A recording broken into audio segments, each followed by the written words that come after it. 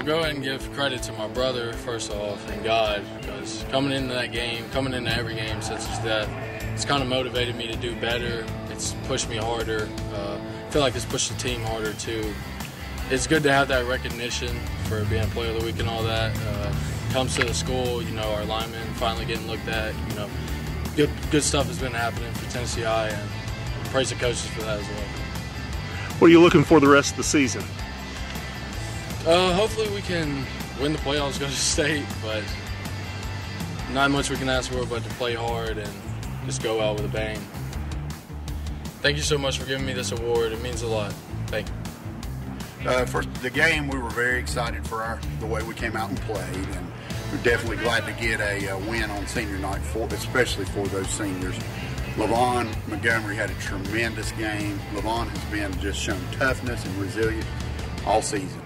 And, you know, we all know the story that he's been through a tough time personally, but he comes out every Friday night, he comes out to practice every day, and he battles. And that's what I'm so proud of Levon for.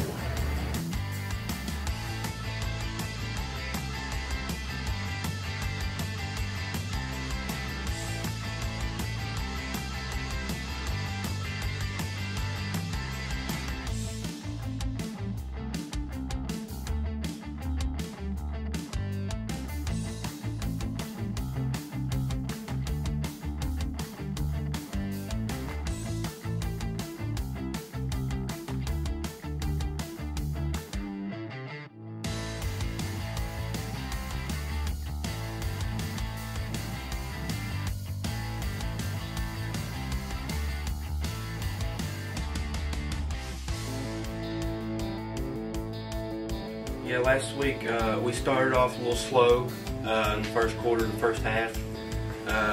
Punched it in the end zone first quarter, and we went to halftime, and we got the ball rolling. After halftime, came out and got the victory. Well, you had a big game. What do you credit that to? I credit it to my offensive linemen. They opened holes for me, and I just hit it. I credit it to my Coach Owens, head coach. He got us out of the rut right there in the first half because we were playing a little slow.